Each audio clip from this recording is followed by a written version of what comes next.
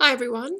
As some of you may already know, I've started up my own website, fearblandness.com. Pretty easy. And I recently wrote a blog post about something that is very important to me, and I feel I have two audiences. I have those who read the blogs and read my Twitter stuff and stuff like that, and those who watch my videos. And this is a really important message that I really want to get across. And I don't usually do this, but for those of you who prefer to watch the videos or listen to my opinions, which I'm still puzzled as to why you want to do that, I want to read you my blog post so that it will be spread to more people. Now, you'll soon find out that this is not a selfish thing that I'm doing for more publicity. It simply fits in with the message that I'm trying to get out there.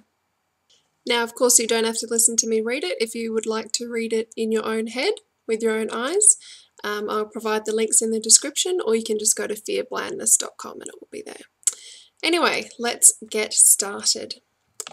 So the blog post is called "It's Your Responsibility to Get the Shot," and this is what I wrote.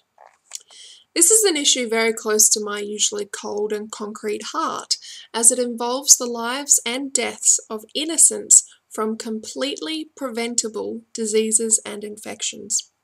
With the recent explosion of the anti-vaxxers circling internet forums, television, and communities, I felt helpless to stop them or challenge their disastrous message. I thought, what can I do as an individual to make their toxic message just a little bit less effective? I'm going to help strengthen herd immunity and urge others to do the same. If we can't silence the anti-vaxxers' dangerous vocal arguments, we can silently protect those they affect by doing our part biologically.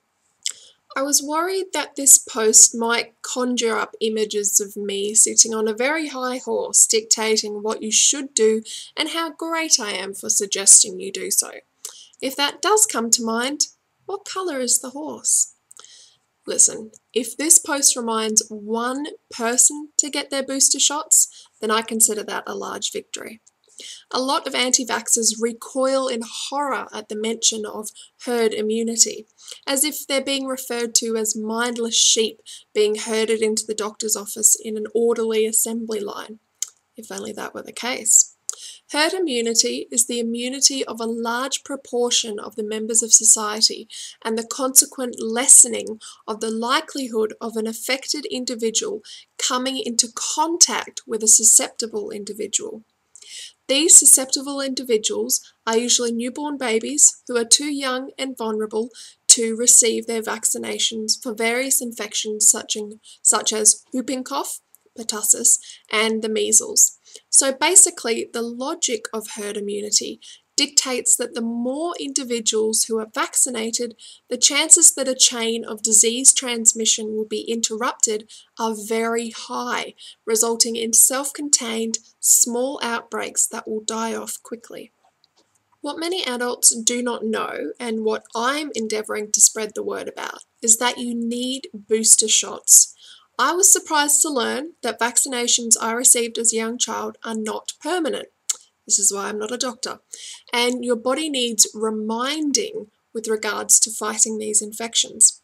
Vaccinations for adults are also highly stressed for new parents or people who are in contact with young and vulnerable babies and children. What actually spurred me on to get my boosters was the fact that my neighbour is pregnant, and I will no doubt be interacting with, holding, kissing, and sucking the youth out of this newborn baby. I feel like it's my responsibility to be vaccinated before handling this new innocent baby. I am the adult, and for visits where I am responsible for the baby's health, not dropping him, holding him correctly, and basically keeping him alive, I should be vaccinated against any infections that he may catch. The same logic applies to older children who I am in contact with as part of my work, study, or volunteering. I do not know whether these children have been vaccinated. If I can be one more person that they interact with who cannot infect them, I see this as only a positive result of booster vaccinations. Their parents have obviously decided against vaccinating their children, something I very much disagree with, and with the help of Stop the AVN, am trying to change. And I can't change that, but I can help herd immunity by protecting the innocents in society. These innocent newborn babies include Dana McCaffrey, who at 4 weeks old died after being exposed to whooping cough after her mother took her outside in a notoriously anti-vax area of New South Wales here in Australia. My heart breaks every time I hear this story, both for the painful death of the beautiful little baby and for the guilt that her family feels for not knowing about the blatant apathy in their community with regards to immunisation. I've included a link in the description box about Dana's story. Although verbal back and forths with the anti-vax groups may be falling on deaf ears, you can do your part to fight their dangerous messages. Do exactly what they're campaigning against. Get vaccinated. Next time you go to your GP, discuss possible booster shots that you're eligible for. Swallow some concrete and get the shot. Then, when you've had your little band-aid and lollipop for being such a good patient, tell anyone who will listen about what you did and why. You never know whose life you might be saving in the future. Now, I don't usually ask much of you guys, of viewers, new, old, seasoned, but I would really, really like you to spread this however you can. Spread being the main word here. You can spread the blog post, you can spread this video, or you can just talk to people about it. Bring it up in conversation with someone.